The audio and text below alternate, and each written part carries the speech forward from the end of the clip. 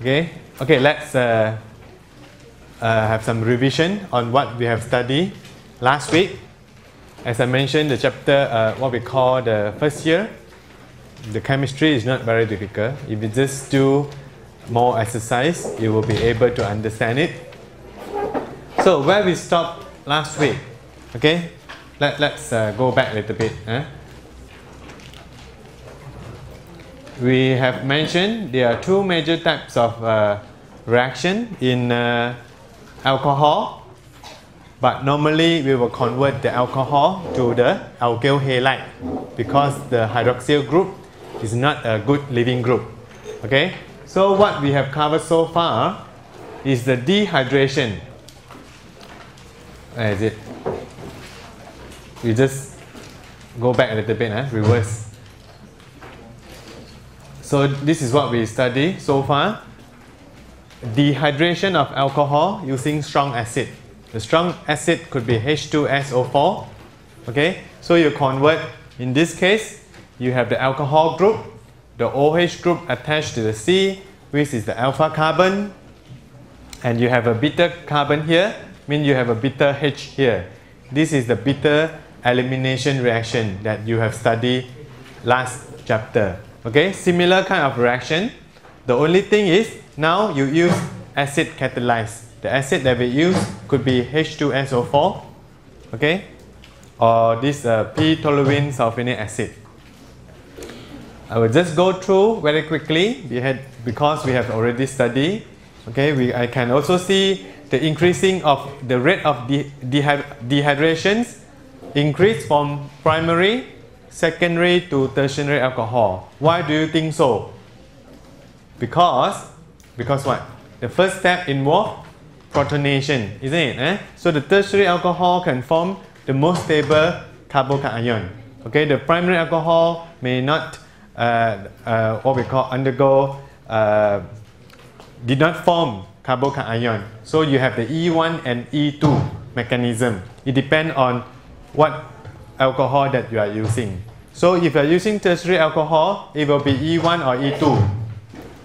E1 or E2 mechanism. If you are using tertiary alcohol, E1. E1 because it only involves unimolecular in the rate determining step. Okay, so I'm not going to repeat that. So, for example, this is the same. If the alcohol have 2 or 3 different beta carbon, then it will tend to form the product, the alkene product with more substituent. Okay, this following the Zexel rules. Okay, so the mechanism I have mentioned, you have to go back and practice. The first step is always from the attacking of the electron to a positive charge of proton in this case. Okay, forming the water molecule, which is a better leaving group compared to the OH group. Okay, once you have formed this, what is this? This is a primary alcohol or secondary alcohol? This is a primary alcohol. So it undergo E2 reaction. Okay, so once you have formed a better leaving group, the base that you got from the H2SO4 attack the beta hydrogen and you get a double bond. This is a standard mechanism that you have learned last chapter also. Okay, there's no, this is what? Blackboard. No whiteboard. I do not know how to write. I don't have a chalk here. No problem, you can just look at the screen. Ada, where is the white chalk?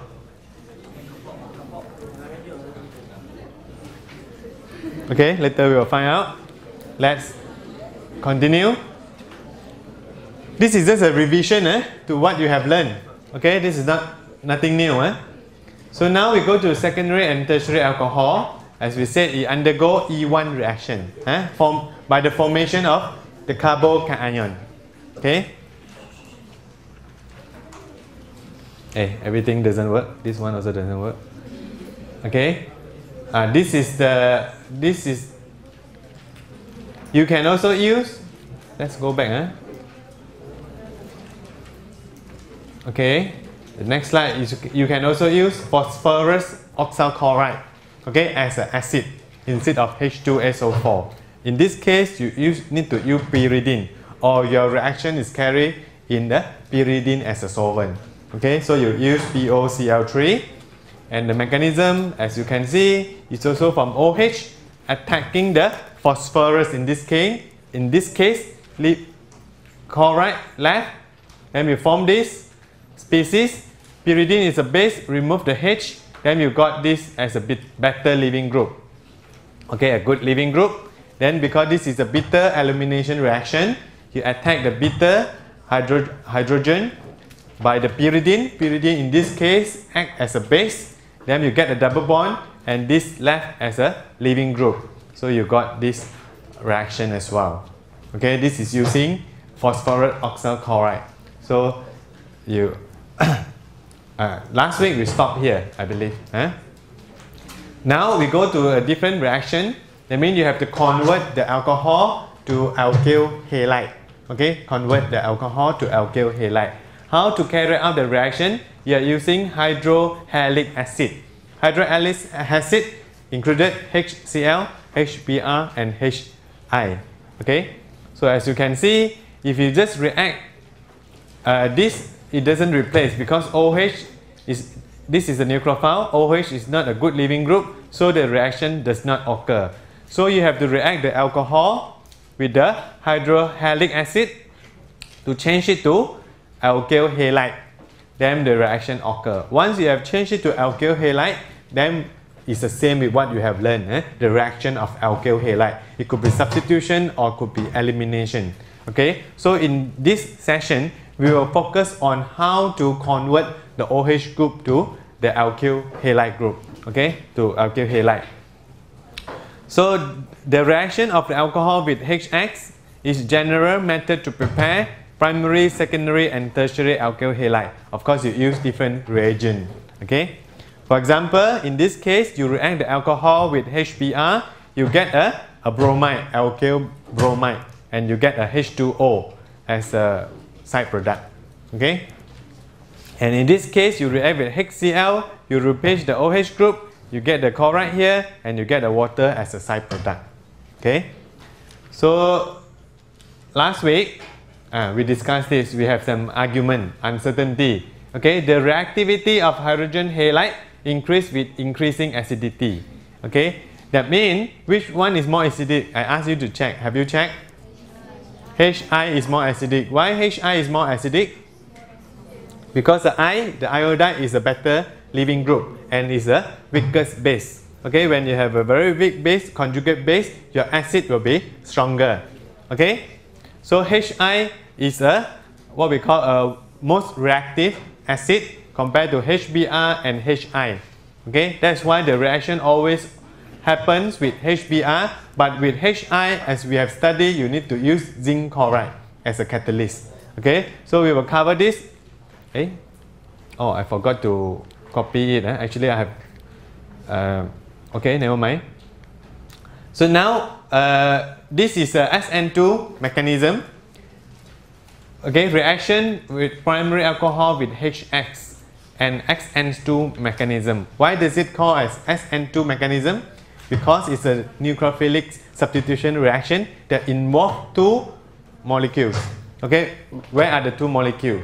The first step, you have to convert the OH. Okay, react with the HBr, then the OH attack the H, forming a water. This is always the standard step. Okay, then this is a better leaving group. The bromide act as a nucleophile. Okay, so this nucleophile attack the carbon here, which is slightly positive. Okay, then OH left a leaving group. You get the product alkyl bromide. Okay, as an SN2 substitution because it involves two species. That's why we call it SN2 substitution. This is not something new that you have just learned. Okay, so how about this? Just now, that one is a primary alcohol. How about tertiary alcohol? The tertiary alcohol will follow the SN1 mechanism. It's still substitution reaction, but it is involved only unimolecular. Why does it unimolecular? Because this is a tertiary alcohol. You see the reaction, first step are the same. OH attack the hydrogen, forming a good leaving group. But now, instead of bromide attack the C, the OH2, this water left first to form a carbocation. Okay, to form a carbocation. Once the carbocation has formed, and this forming of carbocation is a rate determining step. Okay, that's why we call it unimolecular reaction. Okay, once the carbocation is formed, the bromide as a nucleophile attack the C. Okay, then you get this product.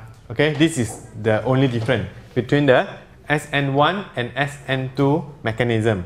Okay, SN2 involve two species in the rate determining step. SN1 involve only one.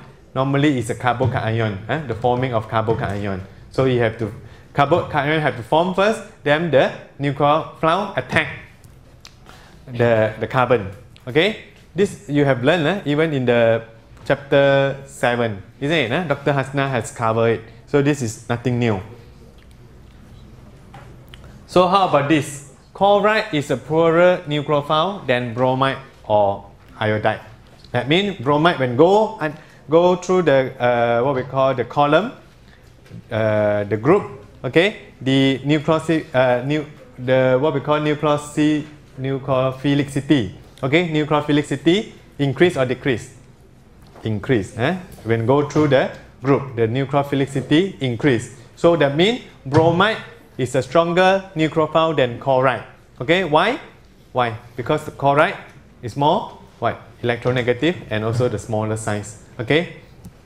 So in this case, because chloride is a poorer nucleophile, so the reaction will be faster if you use with the zinc chloride. Okay, reaction of primary alcohol with HCl occur in the presence of Lucas reagent. Zinc chloride is a Lucas reagent. You do the test in the KOT121 lab. Hey, no, you are first year. when you are going to second year, you will do this what we call qualitative analysis in the KOT121 lab. And in A level also, actually you carry out this test. Lucas reagent. Forming what? Forming, if I'm not mistaken, a white precipitate. Okay. So this is the test for a primary alcohol. Okay. So the first step, you have alcohol. Now you attack the zinc. Zinc is a positive, what we call atom. Okay, slightly positive. Okay. So after you attack this, please don't talk. If you want to talk, I will ask you, come in front here and talk. Okay.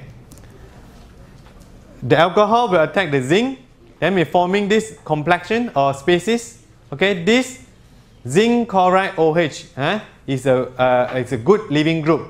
So chloride now, because it's a weaker nucleophile, and you need a better leaving group. Okay, compared to water, this is even a better leaving group. So you need to convert your so-called alcohol to this intermediate species with a better leaving group, zinc chloride oxide. Okay, so the same mechanism happen. Chloride attack the carbon, and you get a leaving group, and you got your compound, your desired compound, which is the alkyl chloride. Okay, clear so far? Okay, now we go to the next slide. This is something addition, but it's not new. Okay, knowing that the mechanism allows us to predict the stereochemistry of the product when the reaction occurs at the stereogenic center. This is a stereogenic center. Okay, 4 different groups attached to this C. Okay, this is a stereogenic center. But now you want to convert HBr, you want to react with HBr, then this is a product. As you can see, where is the white chart? Here.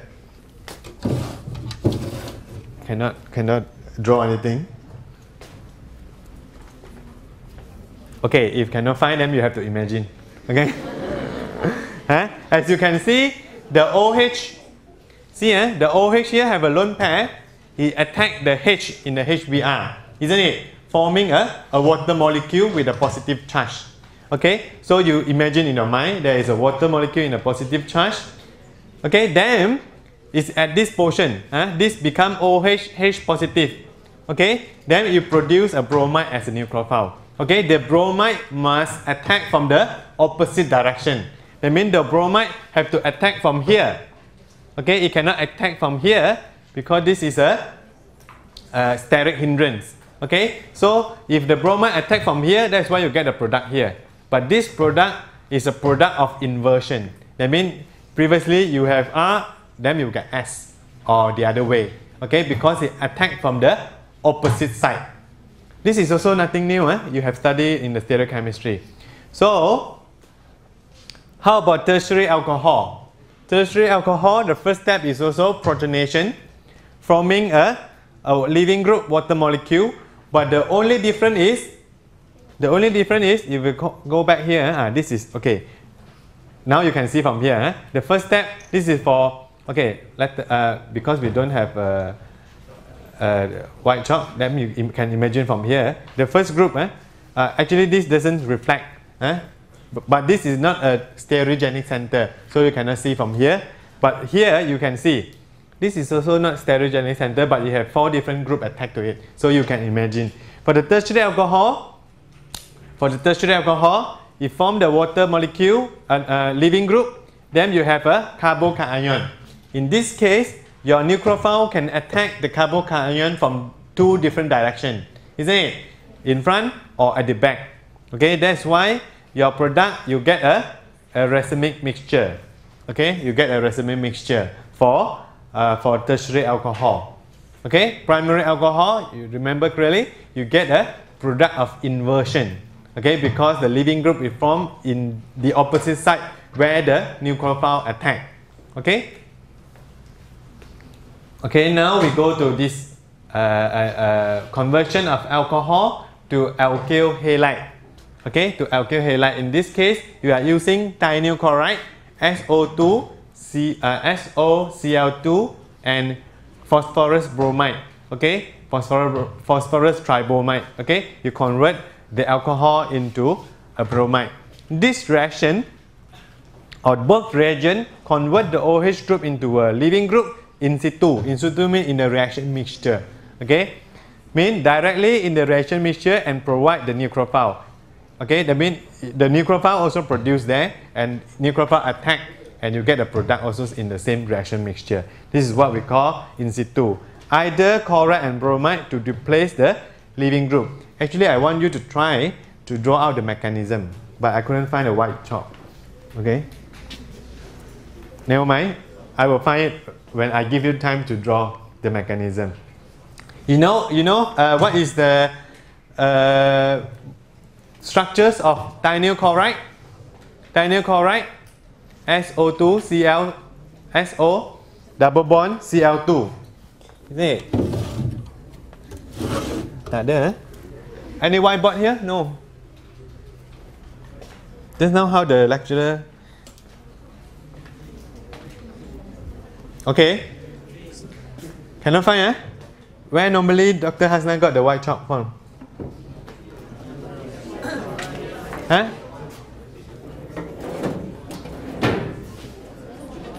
Cannot find. Cannot find them, no need. Okay, never mind, just look at here. Okay. Okay, please.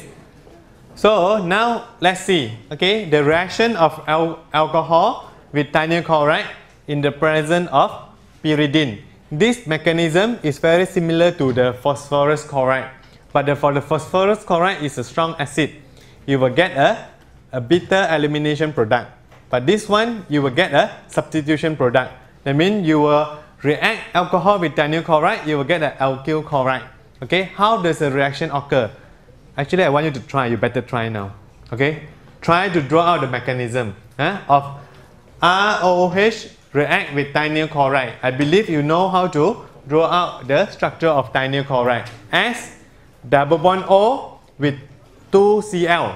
Okay, trigonal planar. Okay, please take 5 minutes. Later I will randomly ask you to show your answer. Let's show you the answer. See, any one of you got this. This answer is very straightforward. Okay? See, I'm sorry because I don't have the white chalk to show you here, but here is enough. Okay? Let's pay attention. Alcohol is here. You have a lone pair of electron on the oxygen atom. Okay? You always draw your curly arrow from a lone pair or a negative charge. Okay? Your curly arrow is from the lone pair attack the sulfur atom here. Okay? And Cl is a better leaving group. So one of the Cl left. Okay? Then you got a species here, like an intermediate species. Okay? S-O stay the same. Cl, please pay attention. I give you time to copy later, even though you have the note, but I want you to move your hand and copy out. If not, you cannot see. Okay? Once this, the O attack to the S, the Cl left as a leaving group, you still have a H attached to O, you see? So your O now become 3 bond. You have 3 bond. You see? One from RO, one is a new bond formed between O and S, one is a OH bond. Okay? Your O have a positive charge. Okay? Have a positive charge. And now you have pyridine. This is a structure of pyridine. You must be able to memorize the structures. Okay? And also this is the structure for SOCl3. This is trigonal planar. Many of you draw the mechanism with SOCl2. How can you go and work out a mechanism with this? You have to draw the structures. Okay? After that, the pyridine remove the H. Then we form this. Okay? OS11OCl as a good leaving group. How many of you managed to get this? Please raise your hand. How many of you able to get to this step? Please raise your hand. Nobody. Nobody able to get under this step. Then all of you are going to fail in the exam. Okay? It's true, isn't it? This is such a simple step. As I show you, as I said, it's very similar to POCl3 mechanism. Let's go back to the phosphorus chloride mechanism. See? Is it the same? See, OH attack the phosphorus. One of the Cl leave as a leaving group. The next step, pyridine attack the H, forming this. Is it the same? Yes. With SOCl2? But when you look at this one, it sounds very simple, isn't it? When asked you to do, then you are not able to do. I just want to warn you. Okay? Organic chemistry is just not like coming here and looking, paying attention, just listen to lecture, then you go back. You will not be able to draw out the mechanism.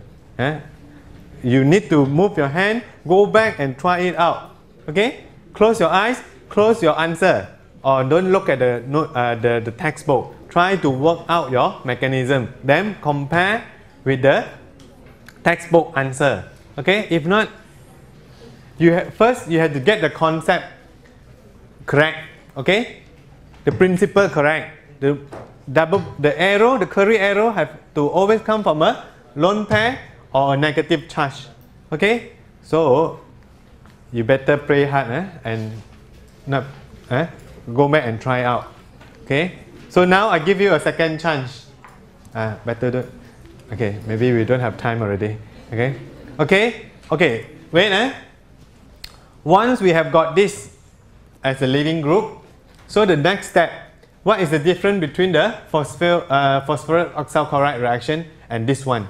That is a beta elimination reaction, isn't it? This one using SOCl2 is a substitution reaction. The product, the desired product is different. So for substitution reaction, you must attack the R or the C here, the alkyl group. Okay? So the chloride as a weak nucleophile attack the R, then you get SO2, Cl come out, okay? And you get SO2 as a side product and you get RCl.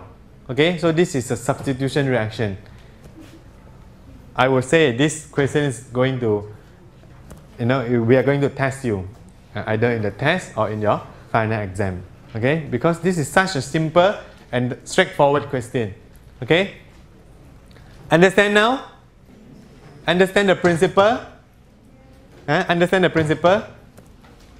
Maybe I went too fast. Previously, I thought every one of you are smart student, but now I know your level or your standard. Okay, so next time we will have more exercise in the class. More exercise means we will spend more time to draw out the mechanism. Okay, if not, you just by looking at it, it looks very simple. Okay, anything you like to ask?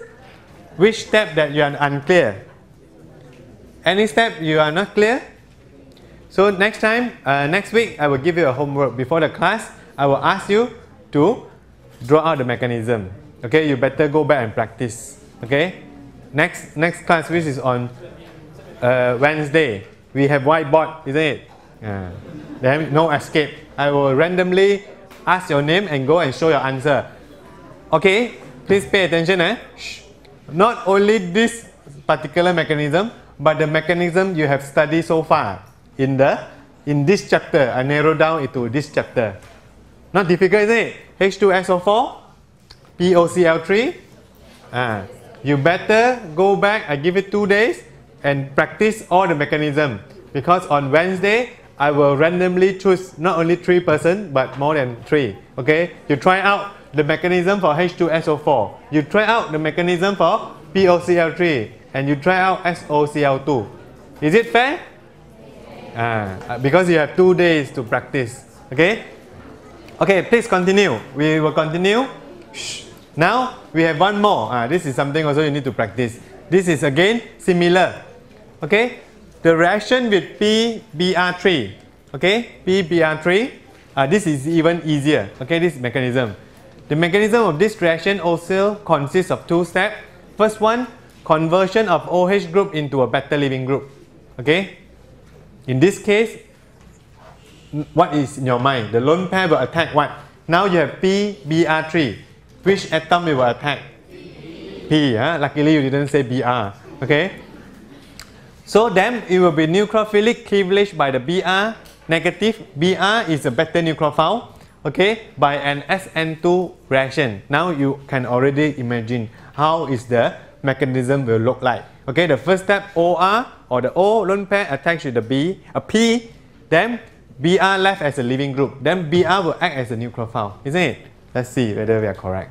Okay, so OH, O attack the P, Br leave. In this case, the whole group, although this is a positive charge, but you do not remove the H, because it will leave as a whole group, PHOPBr2, like an acid. Okay, so in this case, after the first step, O lone pair attack the phosphorus atom, forming this as a good leaving group. Okay, with a positive charge. Remember, because you don't have pyridine to remove this. Okay. The second step is the same. It's a nucleophilic substitution reaction. SN2 mechanism. Br negative attack the R or the C. Then the whole group PBr2OH. Okay, or OH PBr2 leave as a leaving group. So you get your product, your desired product, which is a alkyl bromide. Okay, this is the addition way to get alkyl bromide. Initially, what we have learned, HBr. Alcohol react with HBr, you also get alkyl bromide. Or you can use this, alcohol react with PBr3, also get alkyl bromide. Okay, and I believe this is more for the primary alcohol. Okay, which is less reactive. Okay, let's see. This is a summary of what you have learned. Okay, ROH to RCl, alkyl halide, you can use react with HCl. Okay, for SN1 mechanism for 2 and 3, because they are through the forming of the carbocation, and SN2 mechanism for methanol and primary alcohol. For this, you could also use zinc chloride. Okay, zinc chloride as a form of catalyst. Okay, or the second step, react for thionyl chloride. This is best for first and secondary alcohol. You see, first and secondary alcohol. Okay, because tertiary alcohol you can always use HCl to form the carbocation. And this is an SN2 mechanism. Okay, for ROH, you want to change to alkyl bromide, you can react with HBr. These are useful for all alcohol, primary, secondary, or tertiary. For SN1 reaction, for secondary and tertiary alcohol, SN2 for methanol and primary alcohol, repeat. Or you can use second method, PBr3. This is best for primary methanol, primary and secondary alcohol. See? Okay, and this is a SN2 mechanism. And for how about iodide? You can use HI. This is a strong acid, as we discussed. Or this will be a SN1 mechanism for 2 and 3, and SN2 for methanol and primary alcohol. Okay, the reason we do not use other reagent because HI is a strong acid. You can just directly get your alkyl iodide. Okay, so I think we better stop here.